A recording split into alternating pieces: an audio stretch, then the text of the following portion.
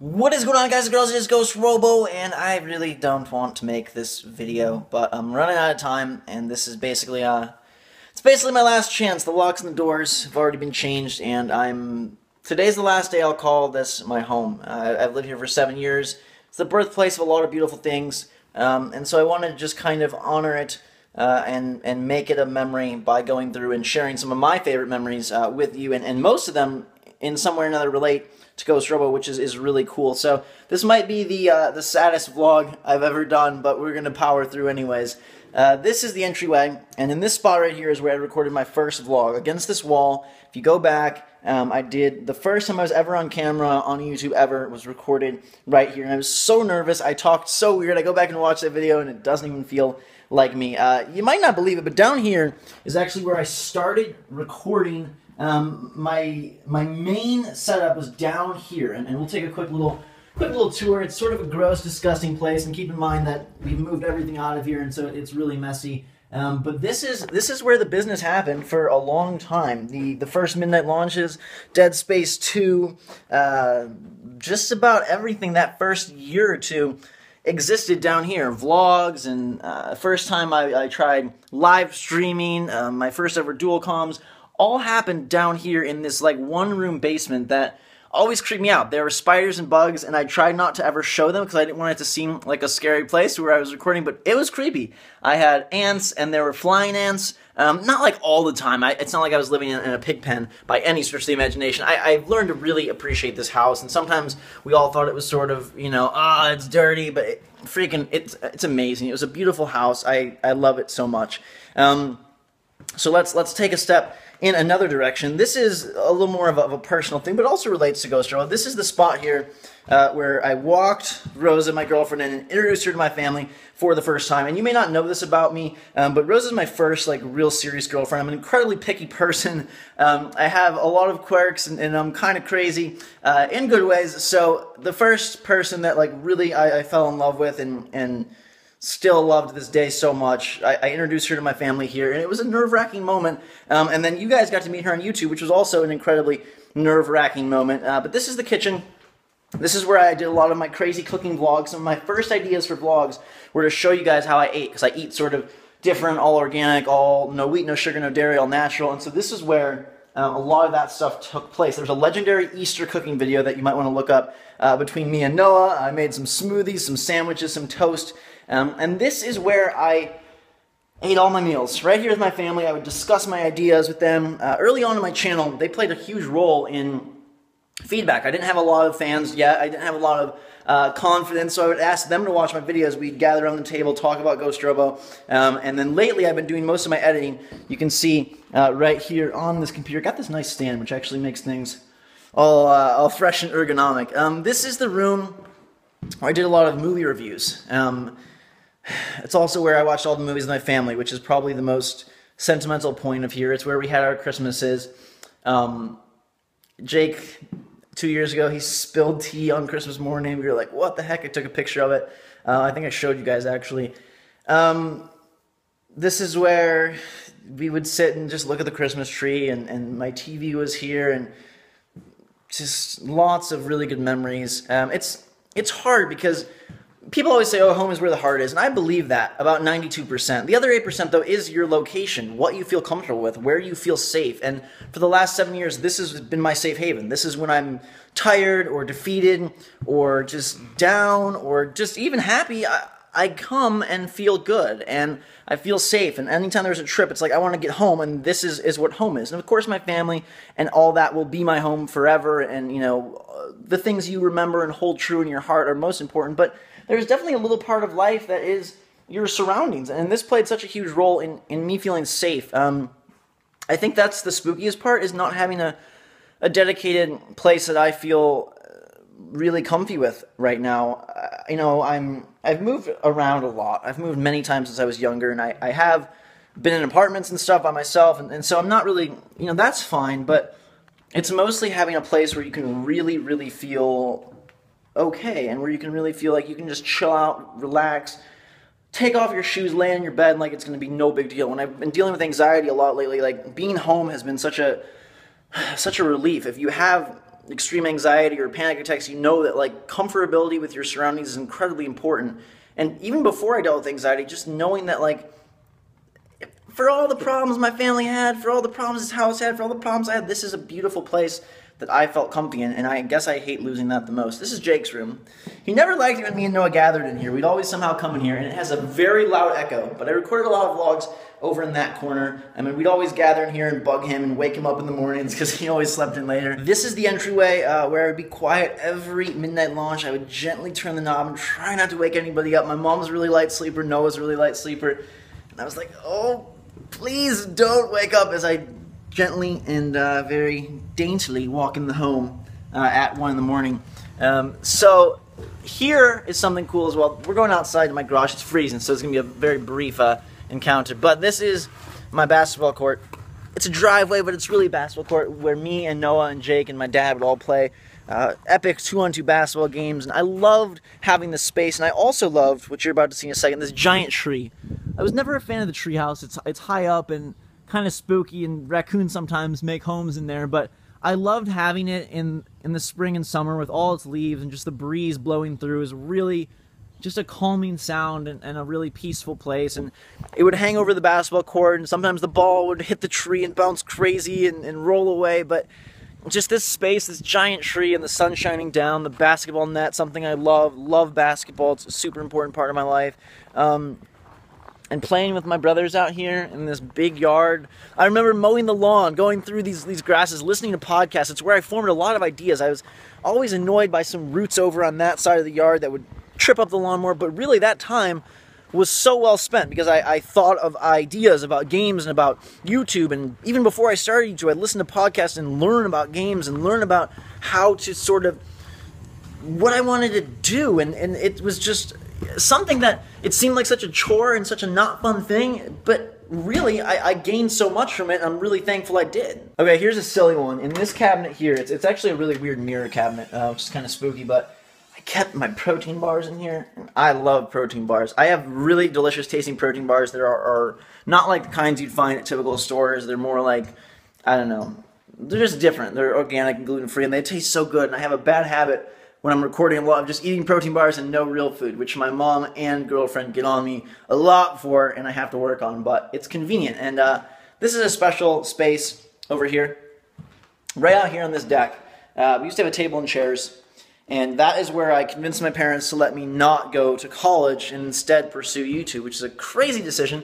I'll let you in on a little secret. I was actually terrified to leave home and move to California by myself and go to USC Film School. That definitely played a part, but mostly I wanted to pursue YouTube, and I wanted to just follow my own path and not do the same old thing, which is great for most people and great for whoever, and I do think gap years are a great thing to do, but my one gap year turned into 2 and 3 and 4, and I just poured my heart and soul into GhostRobo when it was totally worth it, and I'm so glad that my parents supported me the whole way through. This is the bathroom, and actually I did a lot of editing right here sitting on this counter because it's the quietest place, and when my dog was barking and Noah was going crazy and like people were so loud, like, I just have to focus and get these videos up. Sometimes I just come and sit in here and edit, and Jay calls it my second office because I would just edit on that counter, plug my computer in, which it's a little creepy, I know, but it works, it's quiet, so it's not really creepy.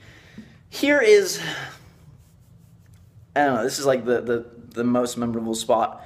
Standing right here, swear to God, in this exact spot, right here, the floor right here, the walls, the ceiling, right by this skylight that goes up to the heavens above, this is where I asked my mom for the money to buy a microphone and told her my plans for GhostRobo. I was standing right here outside this door, and this is where it sort of all really began.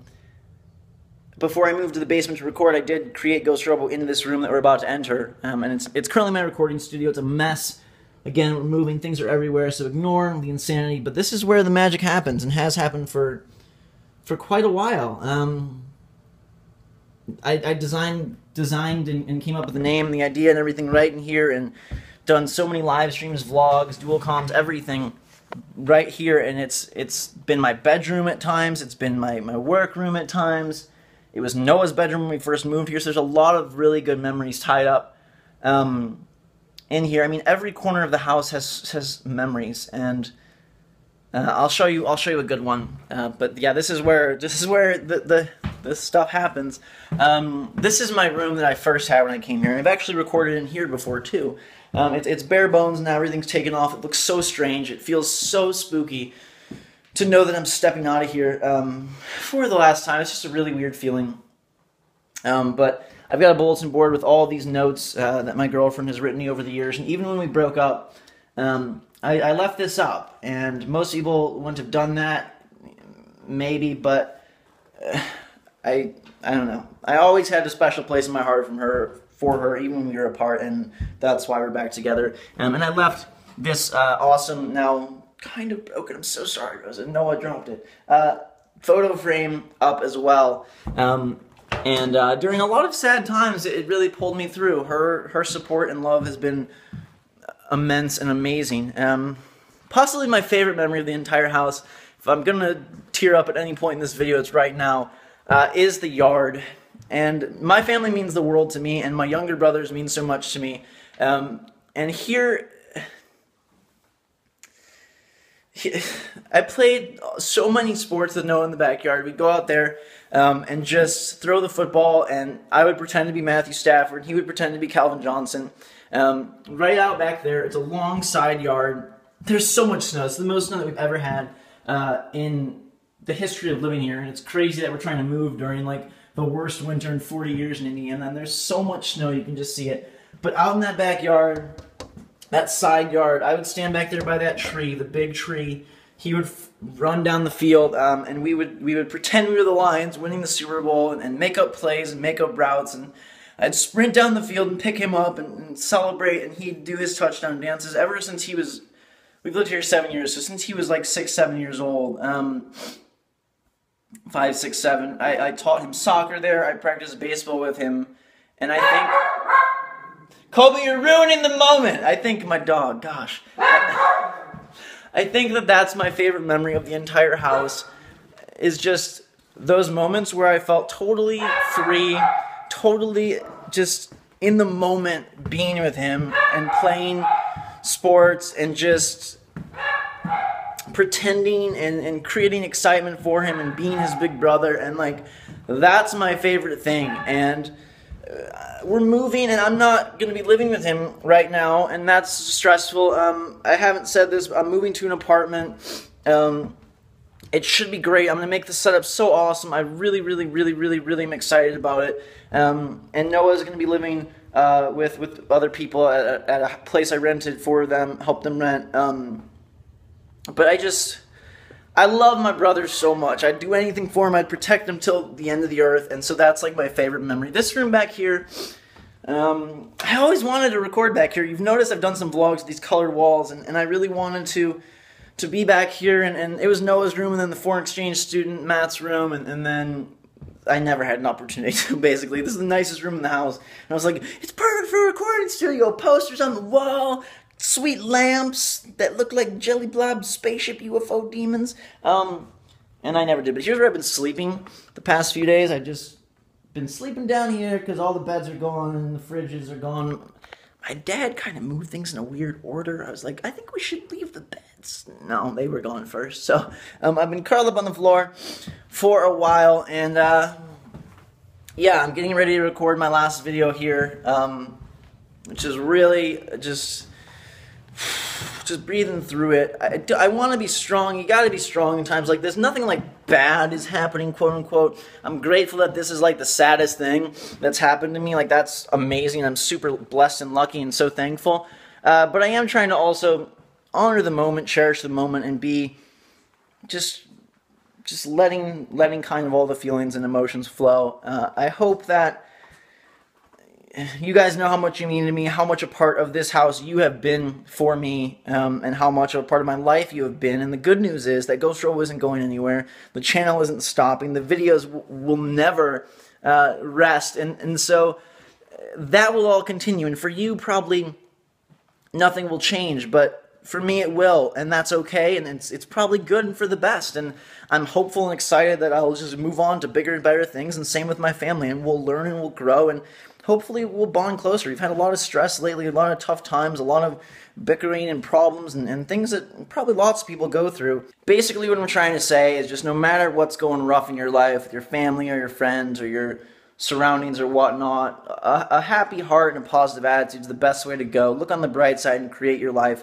to be how you want it to be. That's what I'm going to do. That's what my family is going to do. And as much of a letdown as this kind of is, as sad as it really is, you know, it leads to bigger and better things, and I'm always looking up. I really don't want to leave this place. It's one of those things where I kind of want to just grab onto the walls and not let it go, not give it up. I built GhostRobo here, and ultimately, my biggest passion and goal is to do things that make other people smile, especially young people, and GhostRobo has allowed me to do that. It's allowed me to reach you guys and reach people in ways that I never thought was possible. It seemed too big and bold and crazy, and now it is. And it's made my life so much happier for me too, and saved me through so many difficult times, and helped my family and helped me, and really just been this beacon of hope and joy and fun and smiles, which was the exact original intention of what it was created to be. So it's achieved its purpose,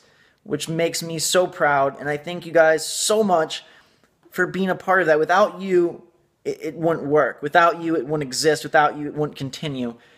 Without you, I don't know where we'd be going. It would be hard to move on from this without you guys, and so thank goodness you're here. I really don't want to go, though. I really don't want to go. I really don't want to go. And guys and girls, you may not know this, you probably don't realize it, but this is the final video that I will be recording in my current home, the home that I built this channel in, the home that I met all of you in, the place where I first fell in love with my silly little ghost character that I created and made, and he changed my life. This whole thing has changed my life, and this place, this home, really is where it all began, and so I wanted to give it a little tribute because it means so much to me, and I remember everything, every little moment of where I did this and did that, and where I first, you know, created GhostRobo, and how it all started right in this very room, in this very house. And I no longer can call this place my home, but luckily, you guys in GhostRobo will always make my channel a part of my home, and I thank you guys so much for that. Sorry for getting sentimental, but it means a lot to me, and you guys mean so much to me. So I don't know how to say goodbye to this house. I really don't want to leave, but I coined all the phrases in here. The hot chocolate, the goodbyes, the hellos, and all.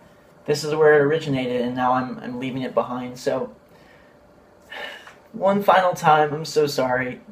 This is an awesome game, and I can't wait till the next part. But one more time, guys and girls, thank you so much for watching.